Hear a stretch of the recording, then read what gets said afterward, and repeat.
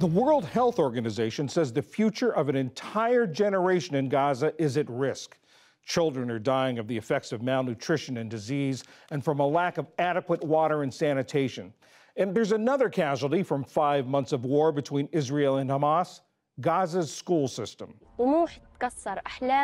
My dreams have been voided. My ambition has been broken. My dreams have been lost. They're nothing.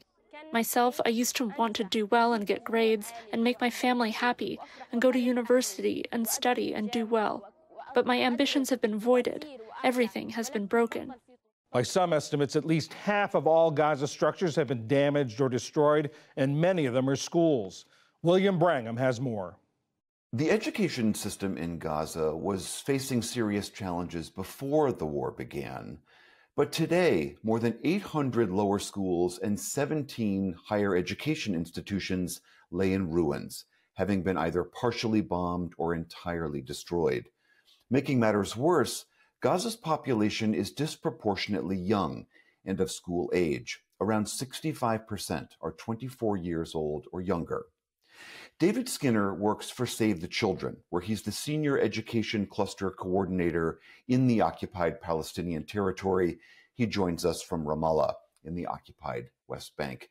David Skinner, thank you so much for joining us today. On some level, I think many of our viewers will be surprised to learn that there is any education that is able to go on in Gaza, given the ongoing war there.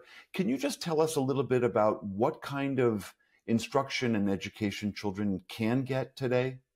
I don't think people should be thinking that it's a full-scale education. It's very hesitant, it's very trivial. But if you imagine that you're in a shelter in Ramallah, or let's say in Gaza, there is a very immediate desire for education to take place. And so what we're seeing in the shelters is organic education activities taking place. So parents are coming together, there are teachers in the shelters, and education is happening. It's not people sitting in rows with a whiteboard in front of them and teachers teaching the times table or the alphabet. It's a place for structure and for some kind of escape, if you like, from the immediacy of the issues in front of you. I mean, just as you're describing it, I imagine that on some level, it does provide some small trace of normalcy of what life used to be like before the bombs started to fall. Those people who are expert in mental health are telling us educationalists that one of the most important things for the mental health of children is to give them a rhythm, is to give them security, is to give them some kind of predictability.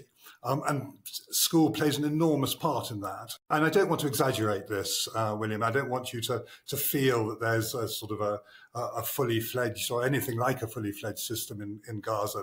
I think it's more accurate to think of the shoots of education coming up within the shelters as communities are trying to care for their children. And I know it's got to be difficult to encapsulate the experience of all the children that you might be working with, but yeah. Can you just share some sense of what you are hearing from your colleagues about how those children in shelters are doing? I have children. I think you've got children, William. Imagine your children in a shelter where you as a parent are concerned, they as a child are concerned that a missile is going to hit the shelter, that they're going to be harmed if they go into the street. They don't have enough food to eat. Many of them are sick as well. There's diarrhea, there's chest infections and so on going on.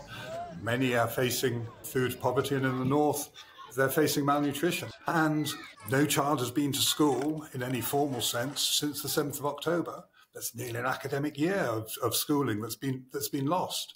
So if you had academic dreams, hopes, aspirations, those have taken a hit. It's not good being a child in Gaza at the moment. You were talking about the schools, and the Israelis argue that they only target structures where Hamas was operating. Have you or any of your staff seen any evidence that that is the case? I have not seen evidence that Hamas have been in the schools, but it's not my area of authority. I mean, what I can say is that over 70% of schools have been either destroyed or damaged. So one of the big challenges we're going to be facing after there is a definitive ceasefire is the physical reconstruction of schools. which is going to be expensive, it's going to be difficult. It's going to be more difficult than, say, after an earthquake because you've got unexploded ordnance scattered through the rubble. But it's comparatively simple, conceptually at least, compared to some of the other issues that we're going to be facing. The biggest issue that children are going to be facing in terms of catching up is their mental health. Frankly, it's going to be really tough to try to support children who've been so much going through that. So you've got a physical, you've got an educational, and you've got a mental health set of issues once there's a definitive ceasefire. I can't think of anything that I've seen, and I've been doing this for 20 years now, where you've seen such a degradation over such a short period of time of an education system. All right, David Skinner of Save the Children, thank you so much for spending time with us. That's fine. Thank you.